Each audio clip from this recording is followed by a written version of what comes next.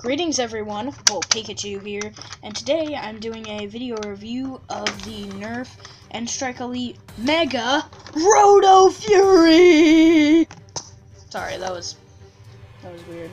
But the rotofury is a Mega Blaster in the Mega series. It fires the Mega Dart, and it does not fire the standard Elite Dart. Just to give you a comparison, I've done this already, but I'm going to do it again. The Elite Dart is so small compared to the Mega Dart, it can fit into the back. No magic here. It can fit into the back of a Mega Dart. So, this is a Mega Blaster that stuck to a really good design with this blaster. No stock adapter, which would make it better, but you know, still, it's like it's like those grenade blasters, grenade guns that you see in movies a lot, like in Transformers. There's a guy that uses it. But under pump, and the trigger it's a really oversized handle, not alienating to small hands because I have a really small hand. But it's nice for bigger hands. They do have slam fire. It does have slam fire. So, but rip all headphone users. I'm very sorry about that, but it has a sling mount up here, a sling mount here on the bottom, and a sling mount here at the top, the front of the blaster. Oh, sorry, that was a bad shot. Front of the blaster here. This is, I guess, supposed to be an iron sight, but there's no rear iron sight. There's just a notch here and a notch here.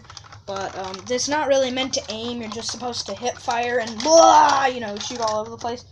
But yeah, it's a really neat blaster, and I've already range tested it. It shoots really good. It shoots about as well as let's see, where is it? I can't find it, but it shoots about as well as the Fire Strike, which I got and I'm doing a review on. Give me a couple seconds. Jeez, I'm probably gonna upload since I'm kind of bored for the. Here it is. This is the Fire Strike, which has a really good performance. It does actually get 90 feet, so if you want a good sidearm, this is a good sidearm. Plus, it has like a really cool, you know, light that you can blind someone with. Blinding, isn't it? Screwed up my light settings, but anyway, but it's kind of a bad design because it doesn't really work too well. But anyway, not a Fire Strike review. This is a rotofury review. This thing has a massive capacity of 10 darts. 10 mega darts. So, it is the second highest capacity blaster in the Mega line. Now, the Mastodon is out. Well, not out yet, but the Mega Mastodon is there, and it has a 24 dart capacity. But this is still a really good blaster, and it's a really, really nice design. So I'm going to load it up, which actually does take a little bit of time. I'm going to load it up, and I am going to show you a firing against that wall. So that didn't take too long as long as I expected. My bad, but I'm going to angle the camera down so you can see. I'm just going to aim right there, and I'm going to do 5 non-slam fire shots and 5 slam fire shots. How many shots is that? I can't tell. That's 4.